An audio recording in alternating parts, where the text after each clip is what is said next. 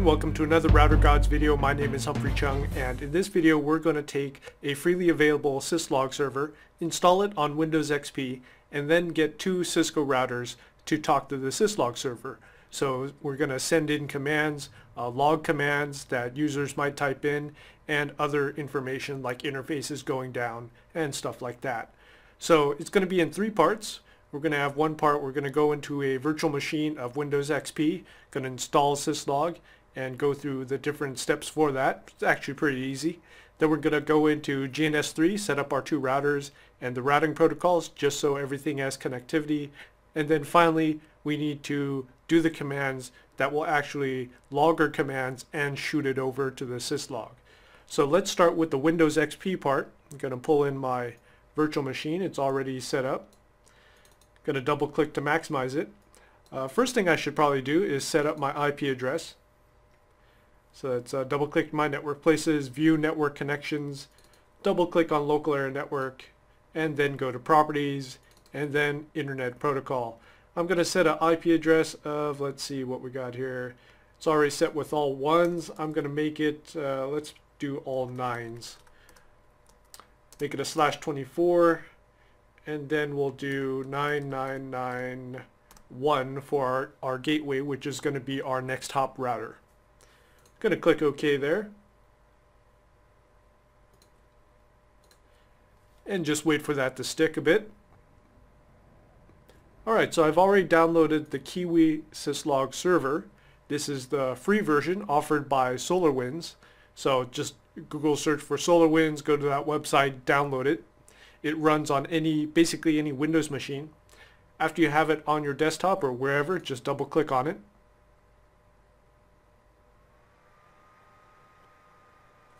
And click I agree. And what you probably want to do is install the Syslog server as a service. That way you don't have to mess with it too much. Click next. Local system account sounds good to me. Click next. Web access, that's fine. Just basically keep clicking next.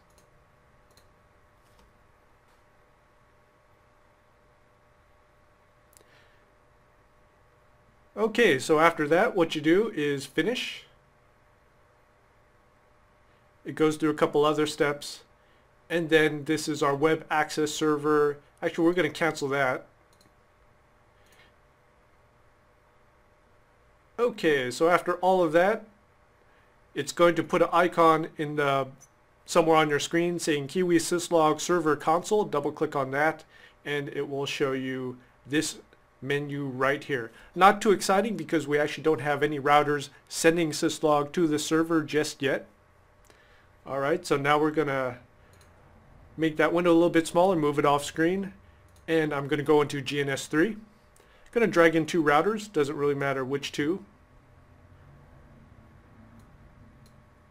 And then going to drag in the cloud. This is going to help me connect to my Windows XP machine. If you don't know how to do that, I have previous videos that will show you how. Going to connect up my routers. And then I'm going to configure my cloud. Right click, configure. Going to add the VMware network adapter VMnet1. That's going to let me talk to the hosts. There we go. Click OK. And then connect my router 2, Fast01, to the cloud, which in turn will help me connect to the Windows XP machine. Alright, going to fire it up. And then open my console windows. It'll take a couple seconds for those to come up. Okay, so I'm going to configure router 2 first, and that's because router 2 is directly connected to my Windows XP machine.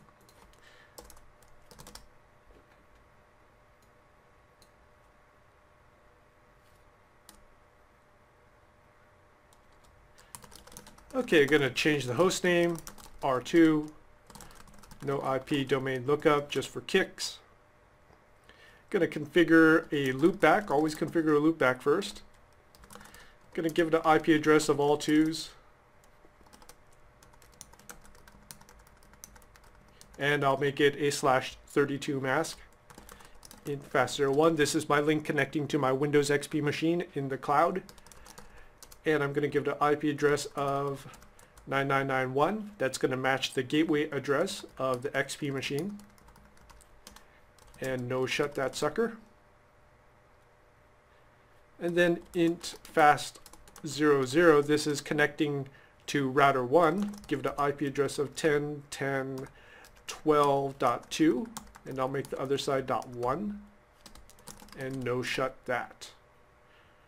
Alright, so that gives me basic connectivity on router 2. Let's see if I can ping the XP machine. There we go, we have success.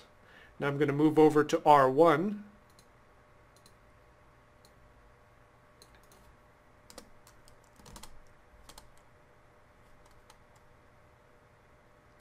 And on R1, I'm going to configure the hostname first.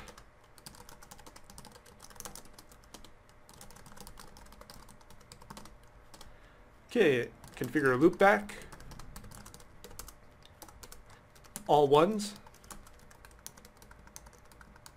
And a /32 mask. Configure the interface going to R2, 10.10.12.1. No shut. Always remember that. Exit out, see if I can ping R1, 10.10.12.2.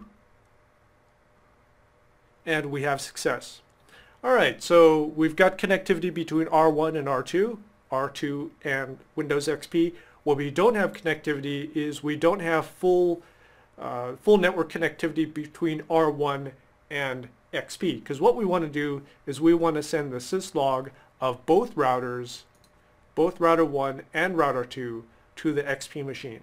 And if we can't reach from R1 to the XP machine, then there's no use in sending logs. So I'm going to go to R1 and let's just configure, let's do OSPF. It's always a fun one. It's actually pretty easy. Router OSPF1. Just do the crazy network statement that throws everything in there. Yes, we're cheating, but that's alright. Going to go over to R2. Do the same thing. conft router OSPF1. The Hail Mary network statement. Wait for the OSPF to come up.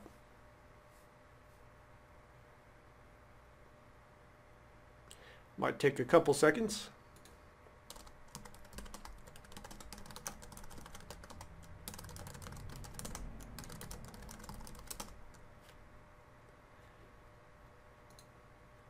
And we're waiting.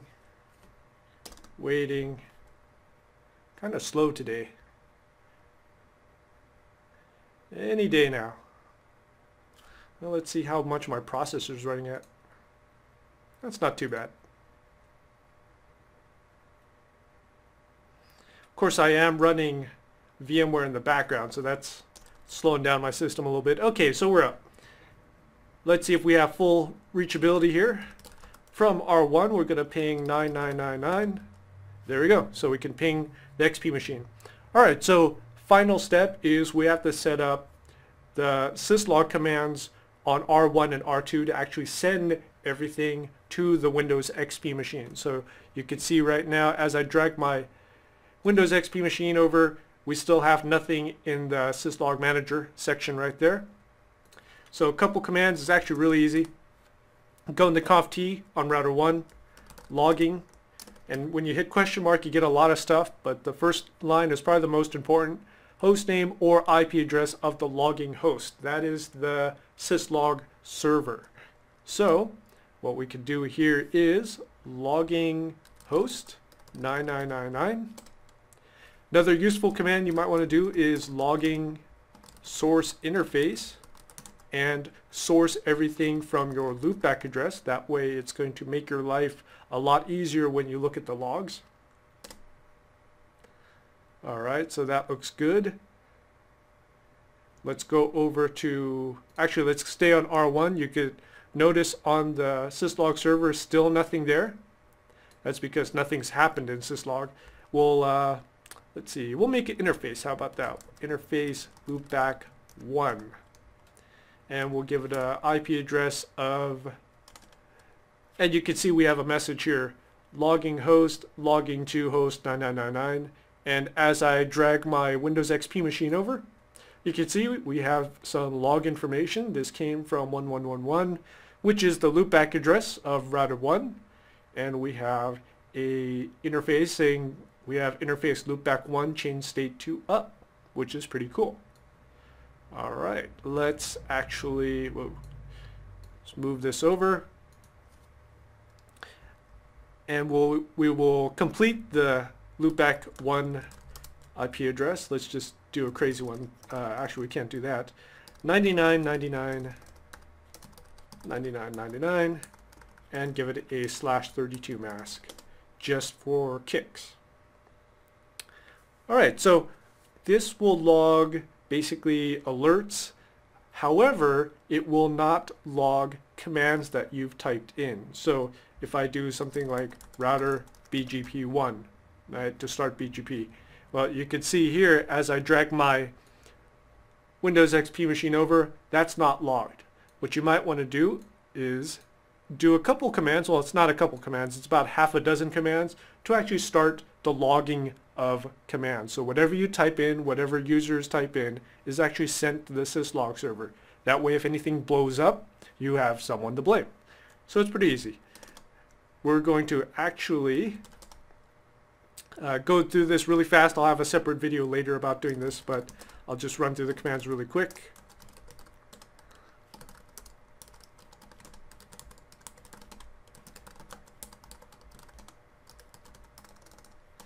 Okay, so there we go.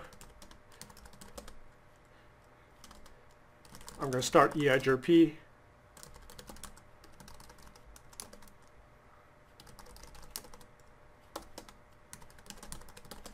Okay, I typed in a bunch of commands on router 1.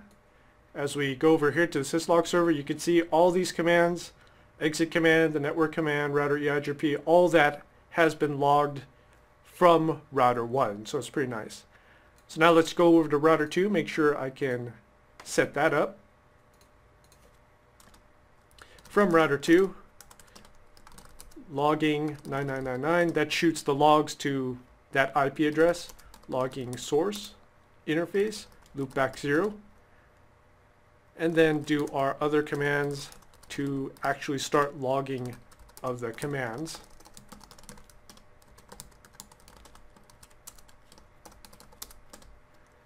Alright, start EIGRP here.